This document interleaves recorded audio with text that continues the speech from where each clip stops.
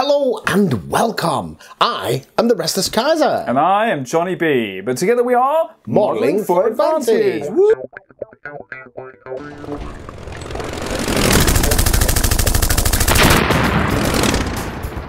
Mate, here we go. Warlord Games sent us a copy, preview copy, a review copy. Beautiful. Combined Arms. Awesome. So do you know what this is, John? This is their new farming simulation. New farm simulator, mate. That's exactly what it is. Combine harvesters. Yeah. So it's a new, it's a standalone board game, but it's also a campaign system for their many World War II games. Sweet. Land, Sea and Air. This box contains 4 game maps, orders board, rules manual, 66 plastic miniatures. These are not like sprues. Right, it's not like 66 bros. Blitz markers, operations board, card decks, plastic objective, tokens, all of that stuff. So, yeah, they reckon you can play it as a board game, and we are going to do that and tell you how that went. But that's like half of the book. The second half of the rule book. Campaign rules. So you can use this as a way of sort of generating scenarios for Bolt Action, Cruel Seas, Victory at Sea, and Blood Red Skies. Perfect. Beautiful, right? So, this is what we get. Shall I send you a sprue? Give me something. Give you a sprue. Now, I was thinking that we'd paint these, but actually didn't mean different colours is important for the game. Yeah. Yeah? So you get 3 identical ones of these. So, grey is neutral. Okay, which is good. I've got the green. You've got the green. You've got tan. And I've got the tan, you see. Oh. So you're Britisher though, so you give me the Feldgrau one, and I'll give you the tan one. See. Are you with me? So these are essentially tokens for playing the game, representing different unit types. So you've got your little squatting infantry bro, representing infantry forces. Now, interestingly, is your German ones with Thompsons? Yeah, mate. Sweet, same. same sculpt. Then you've got your 3 tank-stroke assault gun models, which represent mechanised forces. Okay. So they perform slightly differently on the campaign map, but they both would represent Bolt Action armies. It's just this one would be like a tank war army, you know, everybody's mechanised or in transport or whatever. All right. Whereas this one necessarily. Your boat units to represent your navies, be that Cruel Seas or Victory at Sea. The objective markers on here, these are different types of objectives, and they have impact in game. Look at that with the cards. Your 3 fighter models to represent aircrafts. So that's your 4 different forces types: planes, ships, mechanised, and foot. And then these blitz tokens, which impacts, again, have an impact on the campaign setting. It's like an extra move, but maybe you're a bit out of steam or that kind of thing.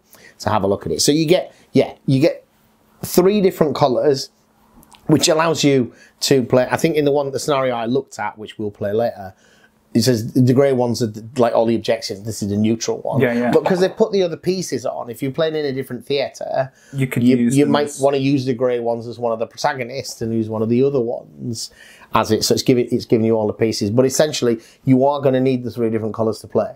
Okay. Because once the tan army is taking control of this objective, you swap it out for a tan one. There's no flag or anything. Yeah. So painting them might present small problems. It would do. In that regard. There's 2 decks of cards. Which would you like, the small or the big deck? Give us the small one. You take the small deck, you have a look at that, and I'll go through the other bits. So in terms of playing the game, you got this order. I mean, this is good, thick. That's good to see. Card. So there's a little bit of a pre-turn, almost like marketplace, like you get another board. So you decide whether you're going to invest all of your initiative in activating your fleets or your armies or your navies. Okay. Yeah. So you can't move. Cool. You're going to move pieces potentially multiple times in a turn, but you can't move all the things all the time. Sweet. So that's an interesting one in terms of mechanics. And you can see on there as well, that's got, for the simple version of the game, it's got the kill numbers. If I attack you, I roll a dice with some modifiers. This is the score I need. This is how your campaign scoring system works. So this is almost like with Magic or whatever. Your operations board. So the initiative deck and a resolution deck. So if you've got the big one, I am working on opening. The you're still failing to open a resolution deck. I'm working on it. And the destroyed units pool. So all of those mechanisms operate through this board. Is that per player, that board? No, this is a shared thing. Yeah, we share these decks. Yeah. And then I've got to say I'm impressed with the quality of the tokens. I mean, yes. I like those. It's nice to have that. We got. Yeah, so I did have a quick look at this double-sided token sheet here. Oosh.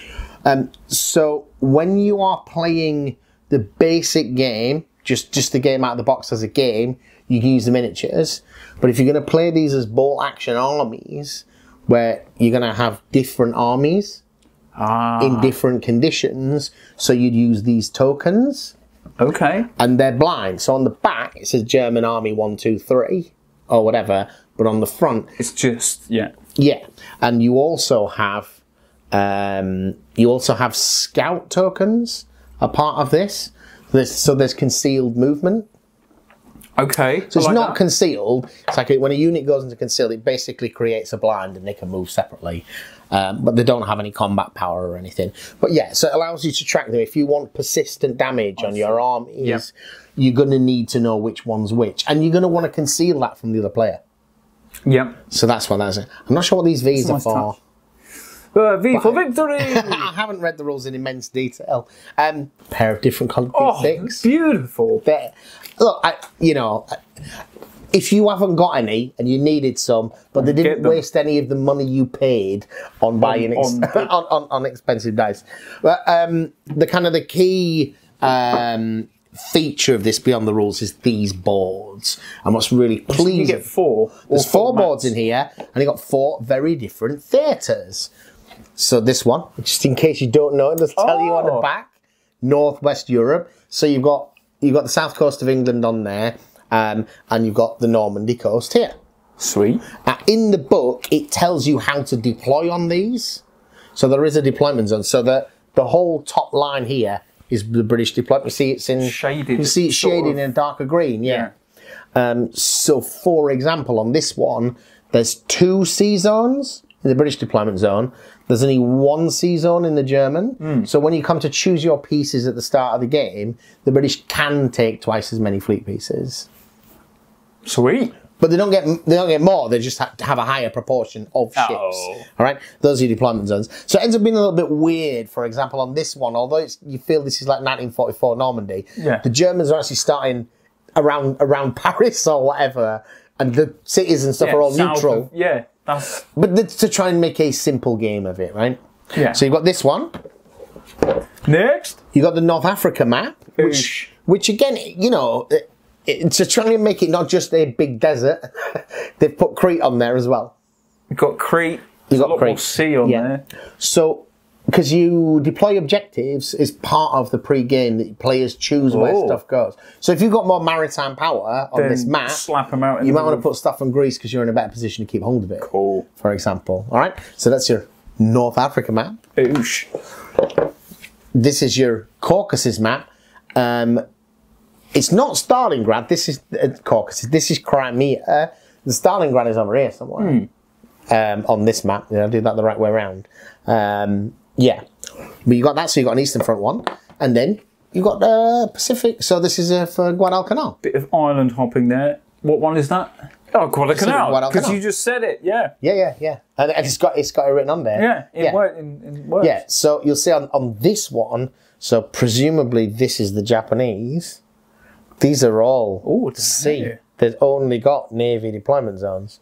You can put armies in a Navy deployment zone, but they're in transports, I think. You must be able to, otherwise you can't really play on this map. You just drown. You can never do that. So that's that. Did you get the cards open? I did finally. So we can wait. I've got the resolution. What's this? A flip and reserve resolution deck. So so I have had a quick gander at the rules. I should show you the rule book really.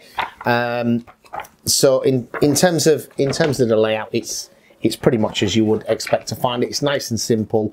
Lots of diagrams in here. It's still kind of retained So the artwork and the style, that kind of commando comic feel that a lot of modern Warlord stuff has. Yep. And I like that because I play war games mostly because of how I felt about them as a kid. Not as a grown man. I have a lot of issues around, you know, enjoying military things and all, you know what I mean? Yeah. Whereas as a kid, I wasn't burdened by those problems. I just enjoyed the heroism and the stuffing your fist down a kraut's throat kind of stuff. So anyway, the cards, these are, we'll talk to you probably more about this after we've played it, but these are what are going to keep the campaign fresh. So what you've got there, the resolution deck, is that a mixture of objectives? All sorts going on. There are these double-sided objective cards here. Cultural centre, commercial hubs, which have certain things on them as well. Yes, they do. So that deck, the way that's going to work, again, that's a pull deck, is you turn cards over at certain points and you score victory points if you have that control of that sector, that type of objective, when that card is turned, which keeps the victory points a little bit elusive. You can't be certain, you know, sometimes in board games it can get a bit gamey with that. I need 2 victory points this turn stuff. The deck isn't too big, so you mill it, it's going to come back, but you don't have a lot of control over when it's going to come. It's all sorts of situations. There's resolution, rain. Rain, yeah. Now it's got writing on this side. Yes.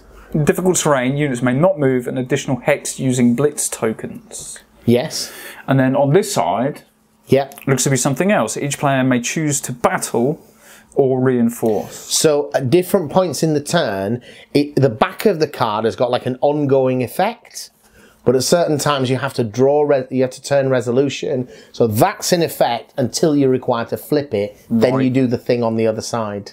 It becomes a situation. Okay, so you've got those, and then there's it's loads major operations. Yeah, so all kinds of stuff. But I think rather than waffling on about stuff that we don't know, man, and this is the initiative deck, the other aspect of it. But we should be able to tell you a lot more about this when we've had a quick play of the game.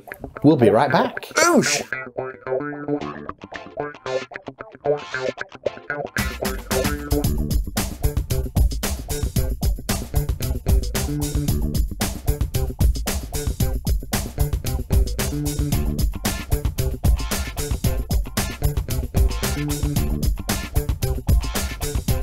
Well, mate, we're back. We had a go. We did have a go.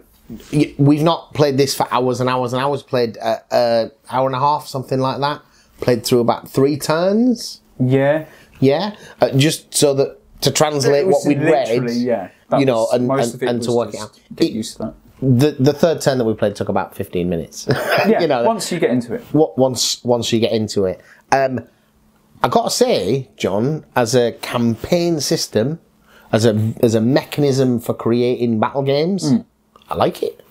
I think there's a lot of potential there. So for such a simple game on a little board with only 6 pieces, these cards make a lot more difference. Yes. The big thing that we didn't appreciate until we played at least at one turn was that you don't get to do everything every turn. No. It's yeah. That was a big thing. You're prompted by that resolution card. That's a key factor. Yeah, when you come to the end of the turn, you turn a resolution card. You may or may not be able to capture objectives. You may or may not be able to fight battles due to weather conditions and so forth. You know, you may or may not get some reinforcements. It's like there's the end step, as you will, where the resolution phase of the game is random. And that messed with our head a little bit, actually. Well, you'll see it in that little snippet of a video that's rolling. Yeah, I mean, they're going to see it run at super high speed, John, so they're probably not going to... We got thrown as we were going through. It's like, well, do I capture this now, or does that happen in the end step? Until we turned over this card. So, nope, you capture objectives in the resolution step if the card says that you can. Boom. Boom. Now, in the 3 turns that we played, we lost a lot of units. Oh, I didn't. You didn't, but we didn't fight a single battle, not a land battle or sea battle. No, we didn't. And I think that was probably some of the things that we chose. So we each took 2 aircraft. You get 6 models to start with. Yep. From armies, mechanized forces, air forces, and ships. Yep. We each took a pair of planes. and they really dominated our game. True fact. When we go on to play this as a campaign, Bolt Action, etc. campaign, and I think we will, right? I would like to. We definitely decided we're going to do that. We'll do it on this board for the first attempt. I think we should house rule. It's only one plane. Yeah, or maybe even no planes. Well, you still want plane. You still want or a plane. a plane. You still want a plane. The thing with the planes is just the ability to swoop down in the final step of the game and pick off. And they're actually anywhere you like. Yeah, as well. and things like ships and tanks in the campaign system are quite easy to destroy, which isn't a huge problem because they're regularly reinforced and replaced. Yep. But there isn't a lot you can do from stopping a plane coming and raiding you, because the chance another plane shoots it down is really low. So that's just a little thing learned about making our game a bit better next time. Because when we did get to the big crunch, when we had armies and navies involved in what looked like was going to be a big battle, your planes actually just shot up all of my troops. Yeah, it looked like we were actually going to have a combat. Planes dropped in behind you. You didn't have an opportunity with the. I quite like the order system there. There were no free spaces for you to be able to move out of contact. We've not talked about the order system. We'll come on to that. That was a big thing, and just obliterate. Yeah. So the mechanics, it's got some real kind of modern game mechanics learnt from Euro game stuff. So of the two boards, this board really mixes up the game. So this is like your marketplace in a Euro game. So there you see you've got 1, 2 and 3 orders for army, navy and air power. These can only be selected once by either player. So air 3, you move up to 3 air units, but air 3 is then gone. Yep, that is and you've also only got 3 choices that you can make. So yeah. Now, there are ways to defend yourself against planes. There's a slim chance you shoot them down with anti-aircraft fire, but you can actually move out of the way. Yes. If you bring your planes in too early, you know, which feels gamey, but is more to put some limits on that. It's like, this is an air interdiction type stuff. This space that you were in is swarming with aeroplanes. But this keeps the strategic map really fresh. So does that resolution step. Yeah, that was fun.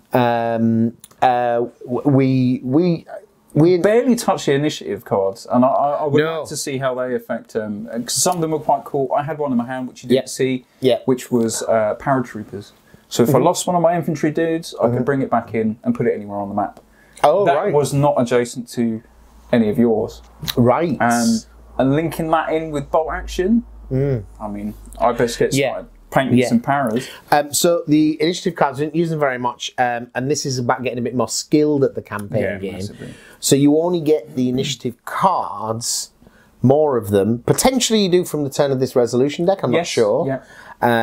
But you definitely, one of the things you can do instead of moving your pieces is you can seize the initiative and you take a couple of these cards and you take the I go first token. But we always felt we had pieces to move. Always. But actually being a bit more gamey. And these cards come in 2 different types. The one, I think, gap in the manual when you first have a playthrough is, I don't remember it telling me to do this, is this initiative deck, there are Victory at Sea and Blood Red Skies and Bolt Action unique cards in here. And if you're not planning to play those games, you need to take them out. Yes, yeah. If you're playing the board game solely, if you're just not playing the board game. Now, this is not Axis and Allies. This is not a board game that you're just going to play 10 times just for it as a board game. It was a fun game to play. Yeah. And I'd play it again. Independently, as its own thing? As its own thing. But it's not like it would replace. Do you know what I mean? No, it would not. It was interesting. Replace. The mechanics are really interesting. Yeah. As a game design, I really liked it. But as a vehicle for creating interesting games, I think we've got a nice canvas there. I think so. What we haven't done, which also probably limits air power massively, is we played with the miniatures, but with when you're playing with Bolt Action that orders a battle, you're going to need numbered tokens, but that's concealed from the other guy. That's the top side, and as long as you're concealed, you can have a scout piece, which is basically a blind dummy. And that's going to limit air power because it doesn't know which one's a real target. Yeah, exactly. You know, I think that's going to change it's going to double the number of counters on the board. There's a lot more to try and do. But yeah, I'm really pleased. I'm looking forward to it. We can definitely do it on this map. We're not sure. We're probably not going to quite play it 100% as written. Part because the games that we've played, we think that we'll be playing a lot of Blood Red Skies and not much of the others. Yeah, true. And we want to play a bit of Blood Red Skies. So we're probably going to mix and match. Yeah. Like we were going to mostly resolve the air combat using the board game system, but occasionally do some of the air-to-air combat. Yeah, gives us that option. Give us that option, but we look like we played the other games, the Cruel Seas and the Bolt Action. Yeah, for sure. For sure. Yeah. And I mean, any thoughts from you? It's difficult. I would like to play that again to see whether we get similar results. Exactly right, and especially with those tokens, because that will change everything. It was very air heavy. It was very air dominant for that.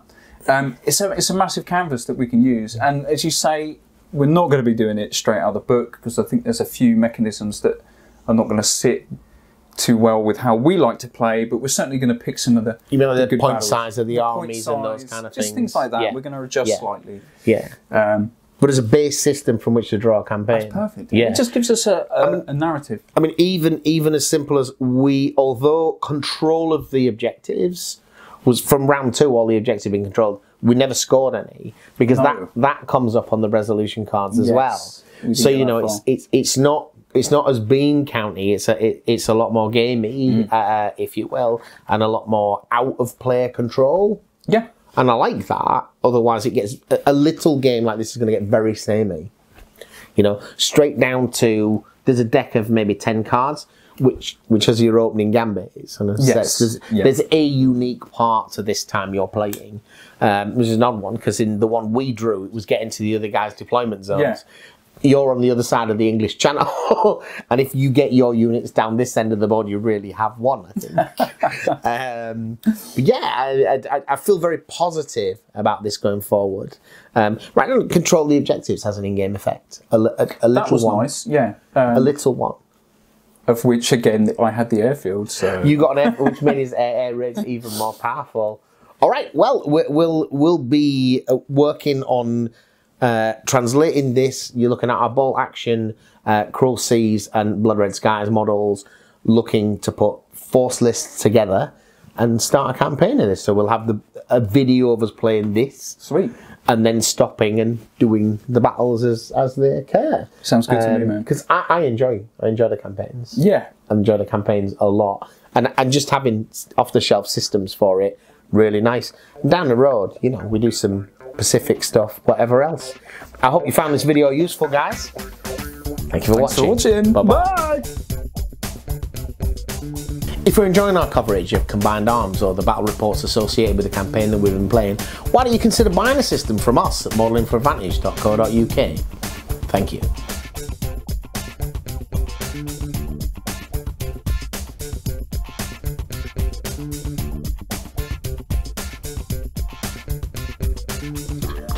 John is on. The things are on. These are the things. These are the things. My face with optional moving. Optional moving head. Woo! John, you're beautiful. I know. You know this. You know this. All right, should we do it? Of course. Of course. I should have put on my Ipcris file glasses. We've got reading to do, haven't we? So Ipcris files on Netflix or whatever now, you know. Have you seen the new? Yeah. The new Ipcris. It's not Michael Caine though, is it, bro? No, it's not. But it's not bad. It's alright. It's alright. It's alright. It's alright. It's not Michael Caine though. Hello and welcome